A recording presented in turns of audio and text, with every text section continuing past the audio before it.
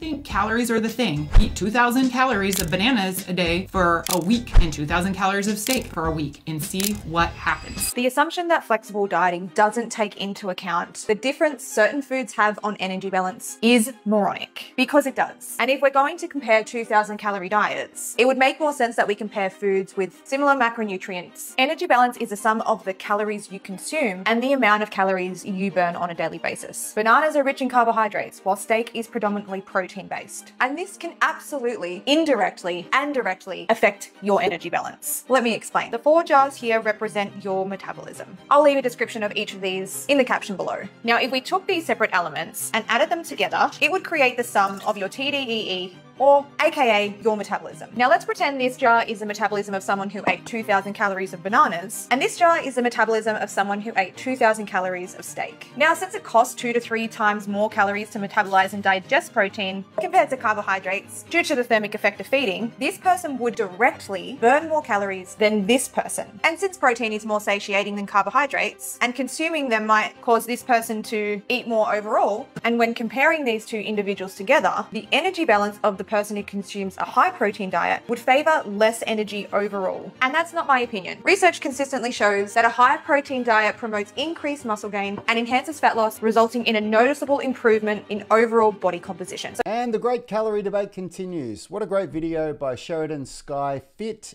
Brilliant video explaining how 2,000 calories of carbs from bananas affects the body very differently than 2,000 calories of protein from a steak. Someone commented on my reaction video to Sam Sulek last week, claiming that calories absolutely are the same in terms of energy and thermodynamics, regardless of where they come from. 1,000 calories of chicken is exactly the same as 1,000 calories of donuts. But as we've just seen, it absolutely is not exactly the same.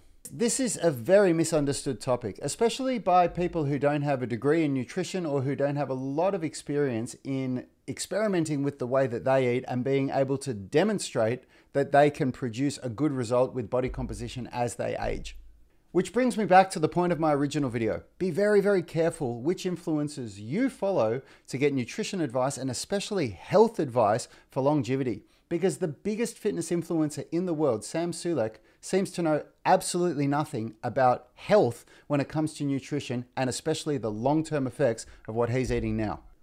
Now I'm 46 and I'm in way better shape than I was when I was 26, and largely because of the way I eat. I eat 3 high protein meals a day following a loose modified Mediterranean diet, which basically means I'm eating whole foods from a variety of different sources. So high protein, but also lots of good fiber and good vegetable sources there as well.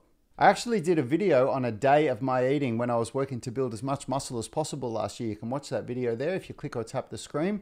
And if you've got any thoughts on this or any questions, hit me up in the comments. And thanks for watching. I'll see you in that next video.